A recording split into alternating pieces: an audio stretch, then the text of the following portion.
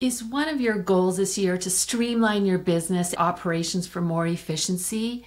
If you are an entrepreneur, a business owner, or freelancer, you likely have many apps and tools that you use to run your business on a day-to-day basis. And here's where digital minimalism can help you eliminate all sorts of distractions, clutter, and inefficiencies so you have more time freedom. I mean, isn't that exactly why you started your business in the first place, is to have more free time? In this video number 4 of 5 in this series on digital minimalism, I'll be sharing why I'm embracing digital minimalism as a business owner, and I'm going to share my frameworks that I use to declutter my digital life and my business.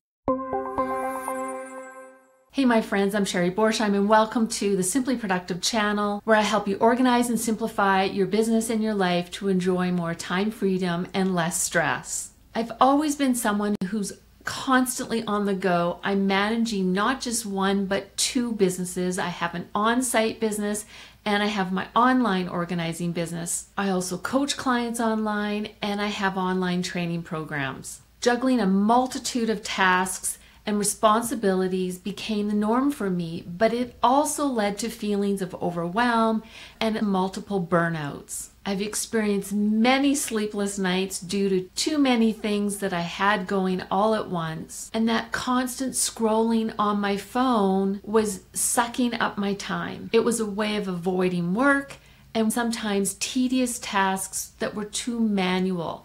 And that's where I assess my systems and I look at what's working, what's not working, and what I want to do is I really want to streamline the systems that are taking too long and are not working. By embracing this philosophy of digital minimalism, I've developed some frameworks and systems in my business, and I was able to transform so many areas of my business and my life that I never believed were possible. Let me share with you the top 4 benefits I've experienced along this journey. The first benefit is I gained peace of mind.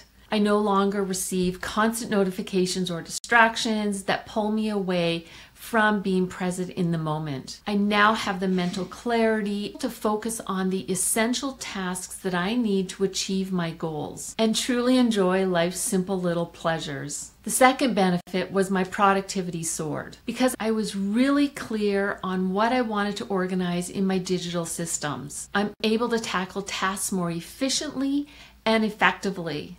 I no longer waste time searching for files and getting lost in the sea of tabs. Everything I need is right at my fingertips. And we dive into this in another video on how to organize your bookmarks.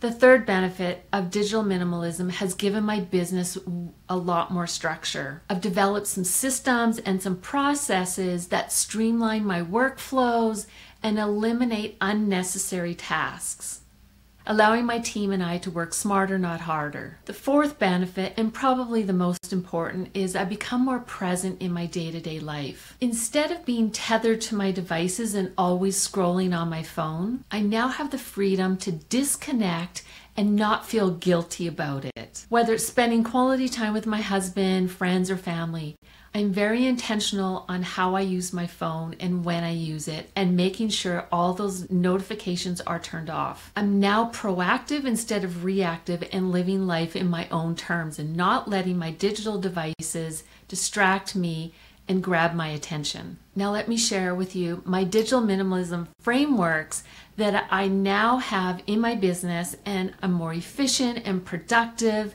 and I literally have a lot less stress in my life. Framework number 1 is to audit and declutter.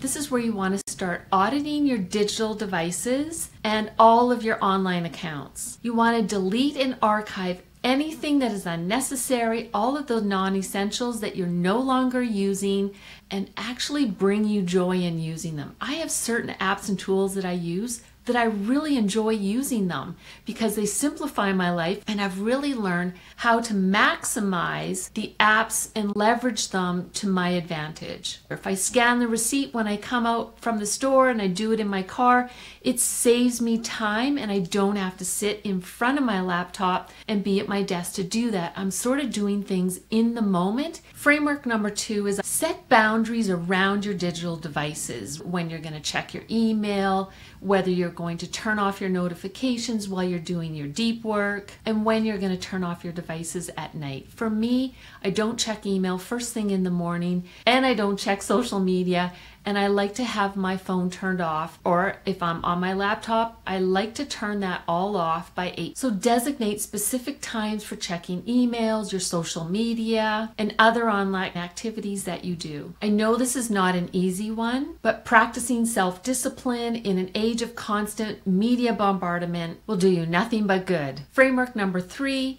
is simplify and leverage your tools. Identify the essential apps and tools that you need to do your deep work, get your projects done, and day-to-day tasks in the easiest form possible. Look at what systems are sucking up your time. You want to optimize, streamline, and automate as many business systems as you possibly can. Do some research or ask someone who's already doing what you would like to be doing. That's what I did with my bookkeeping processes. I knew there had to be a better way, and now is the time for me to streamline that and make that a top priority, because I know the time that I invest now is going to save me time tomorrow and months down the road. Framework number 4 is practice mindful consumption. Be mindful of the content that you are consuming. Limit your exposure to negative news, social media feeds that don't add value to your life. Declutter your follow list and add new accounts that make you feel inspired and more aligned with your goals. Framework number 5 is to disconnect regularly. Do you ever find when you go on your phone or computer, you think of another tab that you want to open, or another idea comes, and so you go and do some research, and I'm scrolling mindlessly on social media? That's why I like to have a balance of some analog systems. Pen to paper keeps me more focused, and I'm less distracted when I'm on my digital devices. Sometimes I just want to go sit in a coffee shop and I don't want to be on a laptop. Or I may take a drive in my car and go sit by the ocean. And that's where I really love to be creative. I'm surrounded by nature, and I love the pen to paper process. Also, brainstorming on a whiteboard or a big flip chart can also be another analog system for when you're planning out your projects, a goal that you want to achieve, or a system that you want to implement in your business. Another analog strategy is to just pick up the phone and make a call. I love the human connection, and I'll just pick up the phone and give my friends or my family a call instead of sending random texts with a whole bunch of emojis. It's a different feeling and connection. Framework number 6 is to focus on how you're using your technology. Be clear on your business objectives and eliminate any digital apps and tools that you rarely use. What you want to do is minimize the amount of places that you need to look and search and do your work. We use Asana for all of our project management, and it's one place I can do a quick search and find what is the next YouTube video that I need to film. Centralizing our projects in one hub has completely simplified my life. It's increased my creative time, and it's easier to get tasks done. I can quickly plan my week during my weekly review process. I can go to Asana, check my tasks, schedule them in my Google Calendar, or if I'm going analog, I can just write them out in here, and it just helps me to process where I'm overbooked and overscheduled, and I can just see it at a bigger picture and see what I need to eliminate from my calendar. The weekly review process really is a game changer and helps me to get my big goals accomplished during the week and to keep my weekends free. Framework number 7 is creative thinking time. This was an unexpected bonus of practicing digital minimalism. I found that I was more innovative, and I was able to solve problems proactively instead of reactively. And the result is a healthier work environment, more innovation, more creativity, and what we're all looking for is more time freedom. I hope these benefits and frameworks inspire you to take your digital minimalism to a whole nother level. If you already practice digital minimalism, I would love to hear your tips. Post your comments below. I'm always learning, would love to hear what's working for you. In the next video of this digital minimalism series, I'll be sharing how to set up a productive workspace for digital minimalism. See you in the next video.